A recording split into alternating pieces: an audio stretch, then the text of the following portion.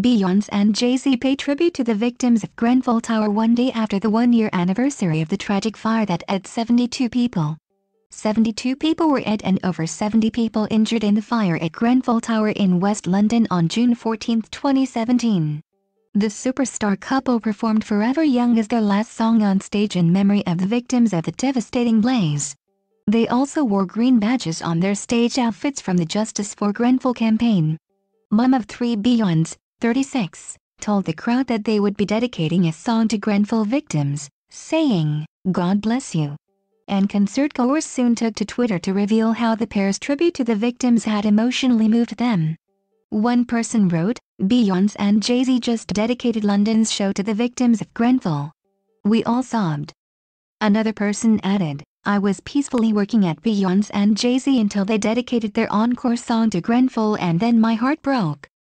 And a third fan said, "I was alright until Beyonce and Jay sang Forever Young in tribute to Grenfell and then I lost my S." The Justice for Grenfell Twitter account wrote, "We are grateful that Jay-Z and Beyonce dedicated their last song to Grenfell tonight. We are glad they wore the green heart badges that we sent over. Thank you Justice for Grenfell at Grenfell Speaks." They said their thoughts were with the families and survivors.